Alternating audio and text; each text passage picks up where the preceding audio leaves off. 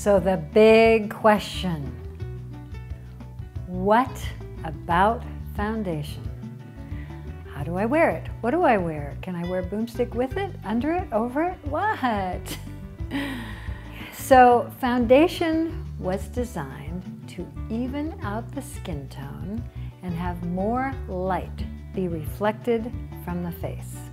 Foundations usually come in a cream form, oil base or water base. They can also come in a powder form. So if you've heard me talk about skin texture, you'll know that powder foundation is a big no-no if you have any natural texture. And what I mean by natural texture is wrinkles, crow's feet, right? So when you put powder, when you put texture on top of texture, you just create more texture.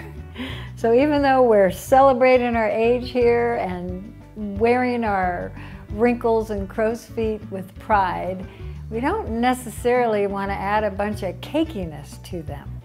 So if you're going to choose a foundation, choose a moisturizing, creamy, luxurious foundation that matches your skin tone exactly, right? And the way you do that is you put it on your face.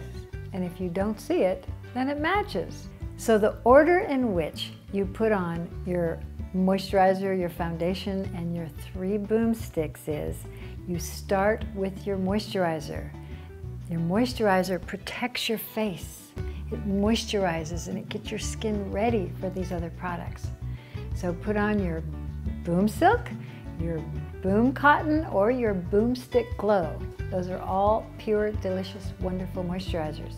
So once you've got that on your face and you've allowed it to soak in a little bit, and you choose to wear a foundation, which you know I don't necessarily recommend, but hey, it's your face and you gotta do what you wanna do.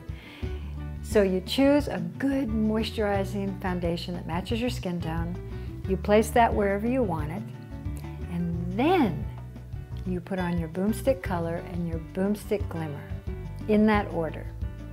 Another kind of basic rule of thumb with makeup is you can put powder over creams, but you can never put creams over powders.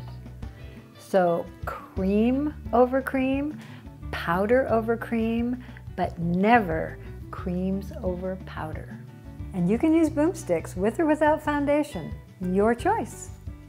Okay, so I am explaining this whole thing about what goes over a foundation and when you put it on because you've asked, and I really want to support you in getting what you want. We do not make a foundation, we do not offer a foundation, and I don't necessarily recommend wearing foundations because it's about putting on a mask and it suffocates the skin, and you have to make sure you clean it all off because it's not really good for your skin.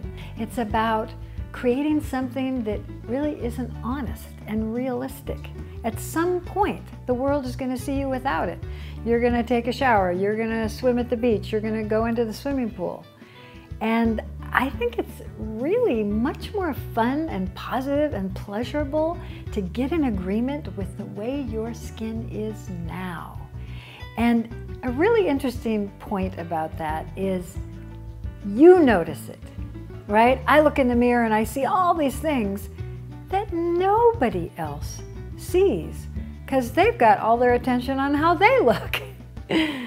So you're actually safe to just make your skin healthy, get happy, have a good time, and that's what people are going to notice. And you know, like right now I'm wearing a foundation because I'm in front of the camera, and I'll get used to myself like that, and then when I wash my face, all of a sudden I see those freckles and the uneven skin tone and this and that and the other thing, and it looks kind of raw. And this is like smooth and velvety and even and everything. And it kind of reminds me, well, I guess I never really had skin that nice, but you know, when you're young and you don't have any wrinkles and you haven't gotten the scars and the life and the sunshine, you know, really affecting your skin, it has that smooth, overall, even flawlessness. And that's definitely a kind of beautiful that we all had a chance of having. But now we're past that time and we have a new kind of beautiful. And instead of masking it and trying to look like I looked when I was 25 or 35, I would rather reveal what I look like now and enjoy it and have my skin look as alive and healthy and vibrant and glowing as possible, rather than trying to make it look something other than what it really is. So that's why I don't wear foundation. But if it's something that you want to do, I am not here to convince you not to do it. I always say the bottom line is honor yourself and do what feels good to you. And when you do that, no matter what you choose, you will be attractive because you'll be walking through the world a happy woman.